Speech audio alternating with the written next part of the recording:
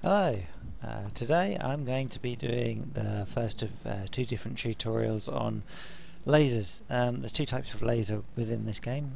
One is the standard laser and the other is what they call them. Let me bring it up and I'll remember, and it begins with a P. There it is, particle cannon. Now, the standard laser is actually more complicated than the particle cannon by a long way. I'm going to do the laser first because, well, it's more complicated. That's why. So the first thing I'm going to do is I'm going to give myself a bit of a platform to work from. It doesn't have to be very much because I'm not planning on using this much. So I've given myself a single platform. It gets me over this level. So the next thing I'm going to put in is, from the laser section, some connectors. So connectors are always quite useful. And on top of this barrel of them connectors, I'm going to stick a multi-purpose laser. There we go, multi-purpose laser on the top. Doesn't look like much of a laser, does it? Okay, so like advanced cannons, like C-rams and so on, you get a block, and then you attach your stuff to it like barrels, etc. Except with a multi-purpose laser, you choose laser combiner, optics and steering optics. So you need a laser combiner first. You don't need the wavefront adjuster, you don't need the colour. You can use them. The laser wavefront adjuster, as it says here, is as good if you want to add it to increase penetration on your target. So let's just stick the combiner on. So you can see it's already connected, and we've got an inaccuracy of 10 degrees. So I should be able to already fire this thing. So if I go like this, can't aim that direction. Okay. According to that, that's not working correctly up, so that's fine. It doesn't matter. We haven't finished anyway. And let's have a look. We have no azimuth, and on here it says we want a 1 AP, 40 shots per second, continuous damage, no pulse damage, no range, 1 AP. Okay, so you can see the two types of damage here, continuous and pulsed. Continuous damage with AP is, I'm trying to describe it in the best way I can, is basically the laser doesn't go off. It sort of flashes around all over the place depending on the range. And the pulsed damage one is on off, on off, on off, on off, like that. A bit like you get in binary, if anyone has a clue what binary is. So anyway, what I'm going to do is I'm going to stick some optics. Is it optics? Yes, it's optics. Optics on this, on the end of this. I'm going to stick 3, and then I'm going to follow it up with 3 more steering optics. Okay, so if I come in now and go to our combiner, we can see we've only got a 1 degree inaccuracy, which is down from our 10 degrees. So basically, the more of these thin ones you get, the more accurate it'll be, and the more of these you get, the more azimuth and firing arc you're going to get. You can make them really, really, really long. It's completely up to you if you want to stick this on a spinner or not. I found that putting it on a spinner doesn't really give it much extra, apart from that you can spin it around and fire in multiple directions. Excuse me while I sip a beer. Anyway, so next we've got our steering optics, we've got our optics. Okay, so let's try firing it. Let's just show you if it works. So now we know we've got 22 degrees of firing azimuth. We should be able to fire it in that direction. Now, as you can see, nothing, absolutely nothing is happening. Okay, so now I can explain why. So as you can see, we've got a 0 continuous damage. That's why. We've got a 0 range too. Well, like our good old friends in the C-RAM department, where you require an ammo box, or our good friends, the ammo thingy bobs on the advanced cannons. 2 seconds. What are they called? Ammo clips on the advanced cannons. Lasers also have something similar to this. They call them cavities. So we've got cavities and couplers. Okay, so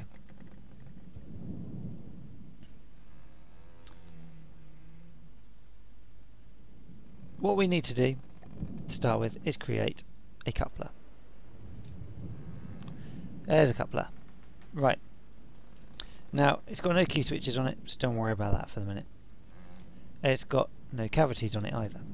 So what I'm going to do is I'm going to build a straight line of cavities. Now, once you've got your coupler, you can pretty much build them whichever direction you want off of your coupler. But remember, each cavity is its own unit. I'll try and explain in a minute. So we've got 2, 4, 6, 600 storage capacity in each cavity here. And if we look at our laser source, we can see we still actually have no damage. That's fine, because we're not finished. The reason why is because we need pumps and or frequency doublers. So I'm going to stick a couple of pumps on these, one on the top of each of these, like so, and now we should have some damage. There we go, 3 continuous damage. Not a lot of damage, 100 meter range, 1 armor piercing. Okay, not a lot. Alright, so you can see each one of these on one standard cavity gives you 1 damage basically. Next, we have the frequency doubler and the laser destabilizer. So this increases damage, but it also increases the amount of energy used. This can be placed anywhere in the line of the laser cavity. It increases the frequency of the laser and therefore increases the armor piercing. So, if you want to increase your armor piercing, we stick the frequency doublers on. So let's stick them on here, like so. On the that work? No, that doesn't work. Oh, I see. It goes on the. Let me reread that. Frequency doubler connects to anywhere on the line of the laser cavity. Okay, so the laser cavity, the line. So like that, on the end of it. There we go. So by doing that, we've now increased our cavity, like so. We should effectively have added 3 AP, so we've got 4 AP now. So, to give you an idea, that will go through nearly light alloy. Light alloy has an armor rating of 5. Gives you a bit of an idea. Okay, so what else can we do? Well, let's go back to here and let's get our destabilizer. It says place in the cavity. The destabilizer will dramatically increase the energy usage. Okay, so let's look. So when we're doing this, you can see there's like little green thingies that show you where you can place it. So let's place one on the end here. On the end here. So we had a total amount of damage of 1, 2, 3, wasn't it? So now with those expanders effectively, we're up to 5. Dramatic, my arse. Okay, we're still 4 AP. So it really depends on what you want to do. I mean, if you want extra damage or if you want more armor piercing. My suggestion, the suggested suggestion, is to have quite a high armor piercing level so that you can get to the core components inside a vehicle. So let's have a look at a single heavy armor block. Okay, assume someone has a heavy armor block. You need 40 armor piercing. That's effectively 40 laser frequency doublers. That's quite a lot. Okay. Right, well, as it's a single line, let's try something.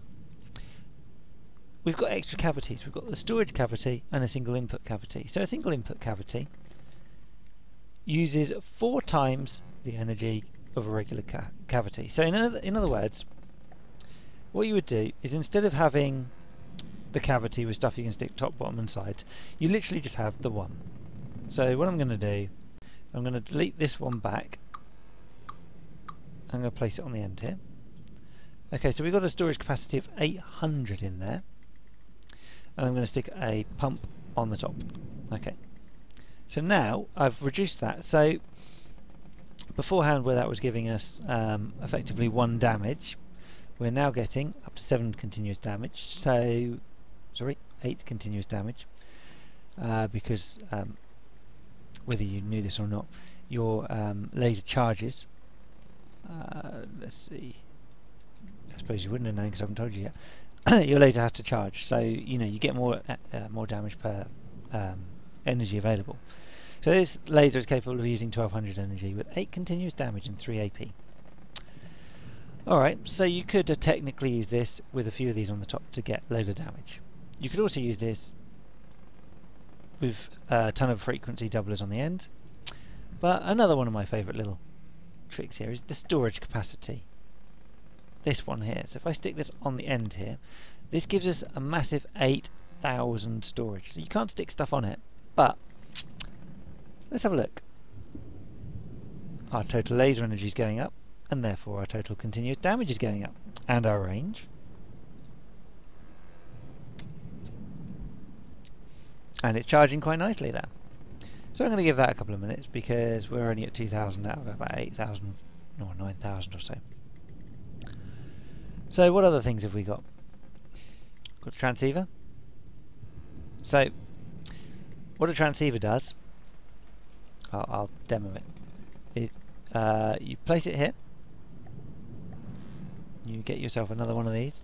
This does not work on a spinner very well at all, so don't even bother trying on a spinner. Okay, so if I put that there, spin that round, hooray, we got a connection. Guess what that means?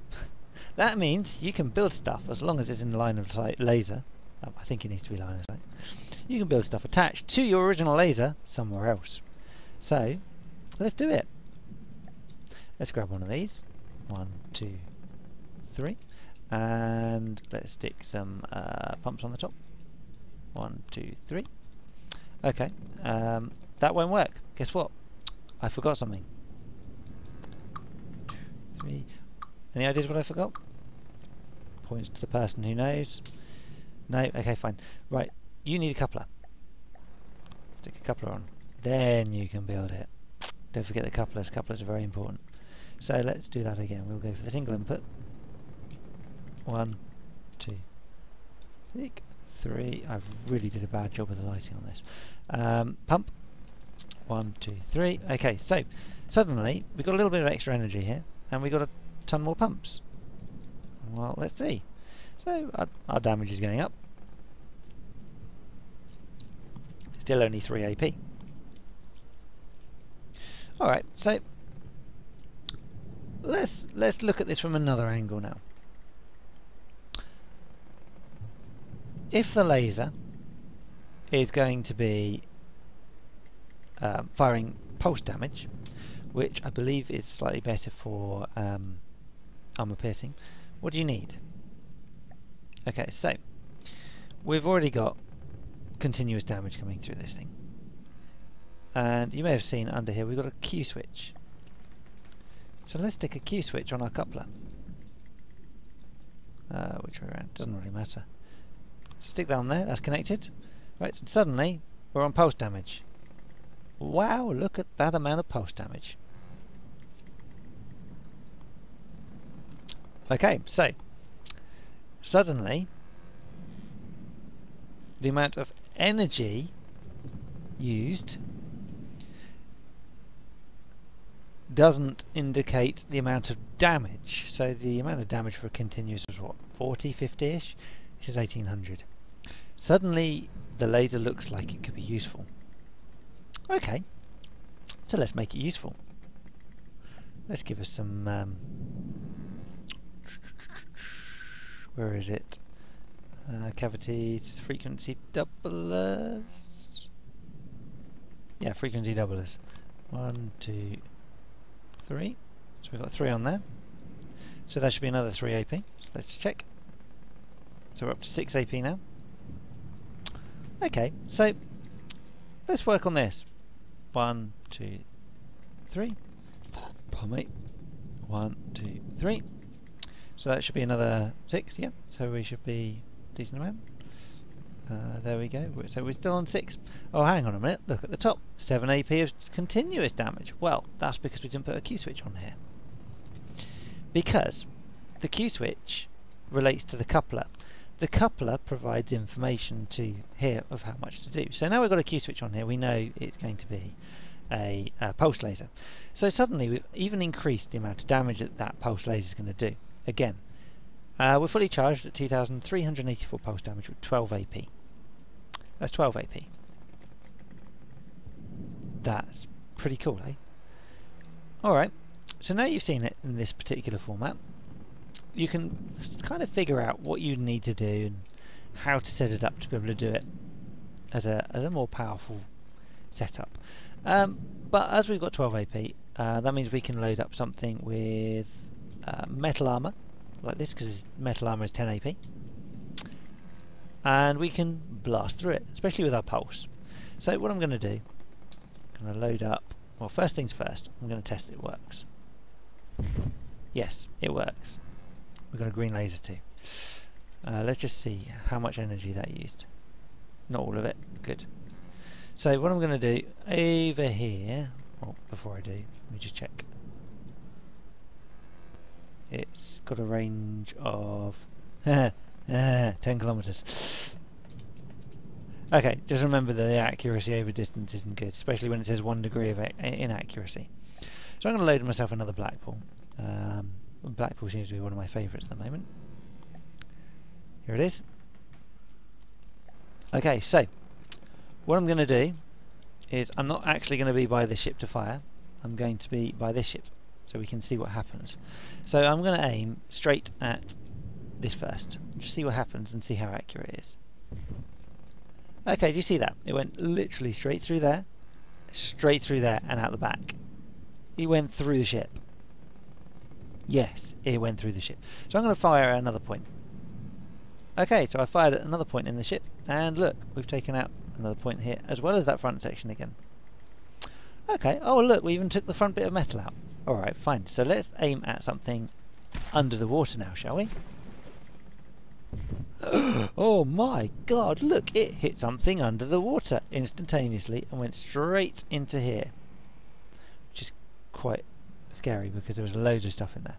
So, let's just run a few shots and just see what it does, how much damage it does, and just see how quick we can actually give ourselves some kind of problem. Okay, so you hear the sound of change. That indicates that the laser is firing at a pretty low level, so we're down to 2600. So the amount of damage done is reduced. There we go. So look, we've actually half sunk this thing. We haven't got through into the second chamber.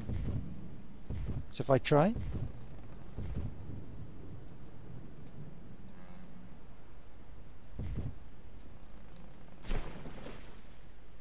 checking out quite a few holes here. That's nicely damaged.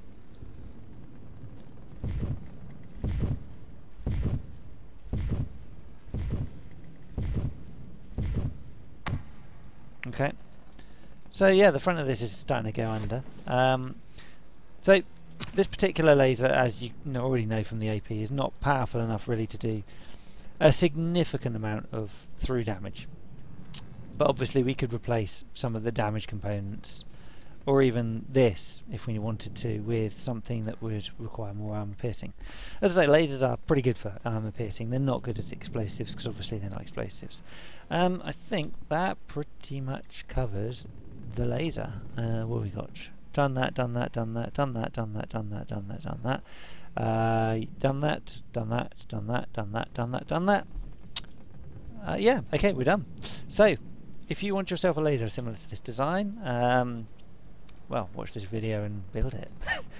Thank you very much for watching.